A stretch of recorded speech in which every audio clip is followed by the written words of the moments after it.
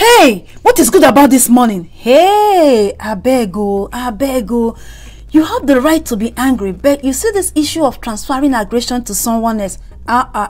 Is no-go area. Hi everyone, hi special people, it's another beautiful day. This is your first time joining me, I'm Genia. Welcome to Special Genia Special People's channel.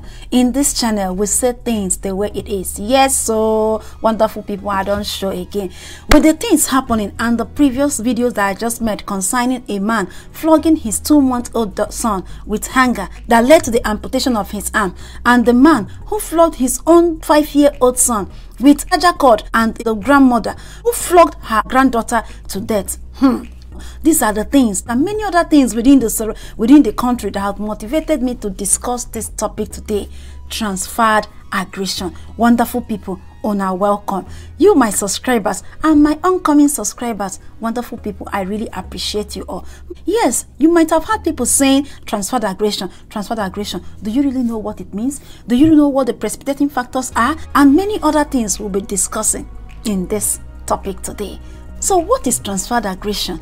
Transferred aggression is an aggressive behavior directed to an individual who is not the cause or the source of your provocation. In a simple form, it is imposing your anger to someone who is innocent and is not aware of your provocation. Wonderful people, and this behavior comes into play as a result of when the cause of the provocation is unreachable, or when the cause of the provocation is above the individual who is expressing this act. Transferred aggression can also be known as displaced aggression, redirected aggression, or misplaced aggression. So in case you hear them using these three words, they are trying to explain transferred aggression.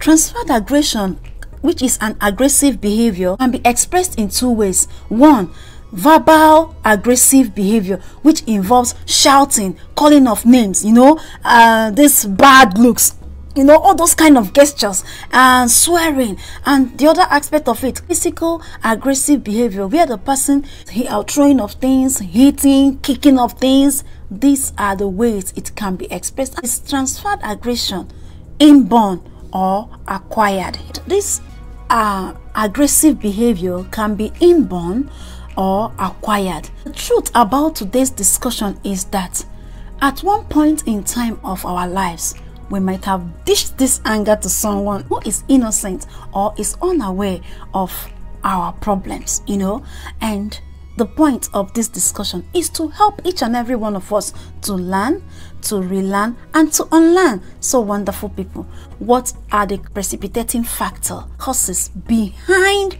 this aggressive behavior that is directed to someone who is innocent? The causes are many, but I'll just list few of it. One, childhood experiences. Yes, bitter experiences, fear, anxiety, stress, unmet physical needs. Yes, like we always say, a hungry man is an angry man. Oh yes, now make our people, they carry this angry face. Oh yes, when the country is tough, every place is hard. If you put hand here, be like saying no, they work.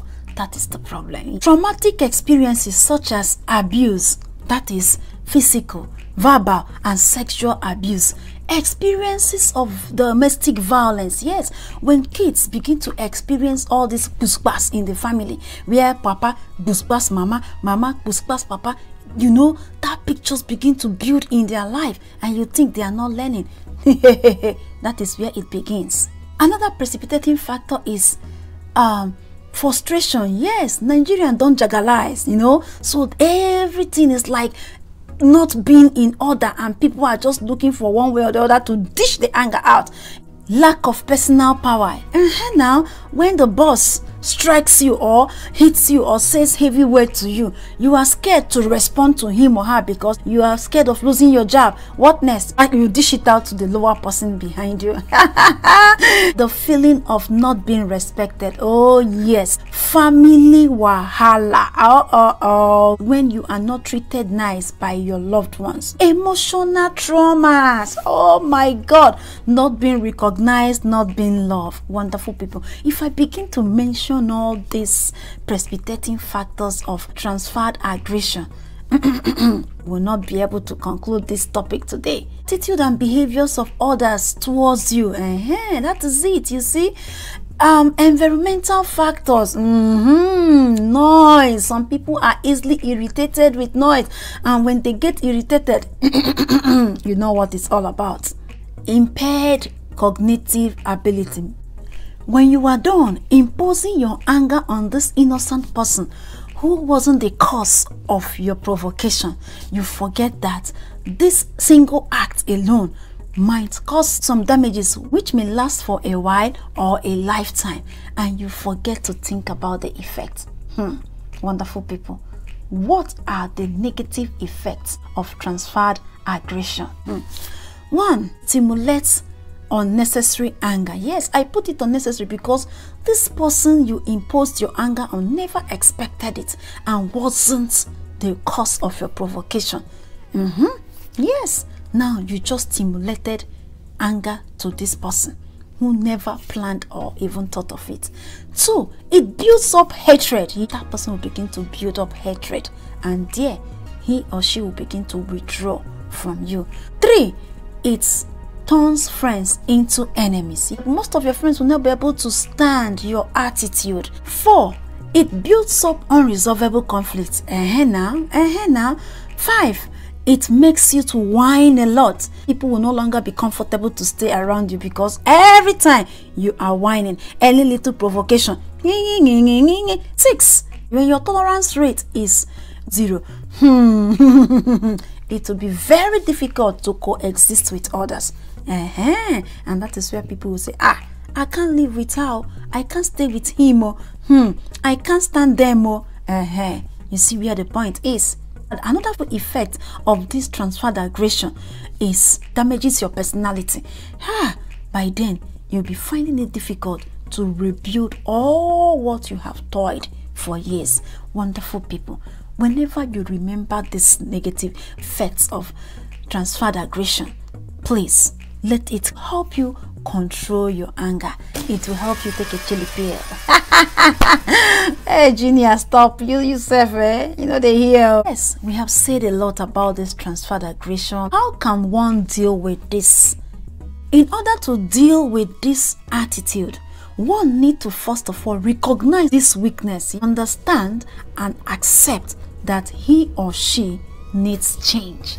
Then you begin to deal with anger. Forgiveness is the key. You don't need to hold on to grudges. You don't need to hold on to offense and offenders. Let go of the past, for it is past. Avoid things or people that triggers it. Keep yourself happy. Always see things in a positive way, no matter what is happening around you. Always look at things that life throws at you, that they are all for good. Look for a positive way to express your tension. Talk to someone who always have a listening ear to listen to your pains or plight and is there to give you calming words. Yes, so talk to professionals. In conclusion, transferred aggression is a psychological war which should be won by the individual. It's necessary for each and every one of us to remember the effects which I just mentioned and be cautious of the way you act. Yes, always remember, if you cannot control the way people treat or respond to you, you can control the way you respond or you act. Thank you, wonderful people, for watching my videos. I really appreciate you all. This is for us. Let's do it together. See you some other time in my videos. Bye.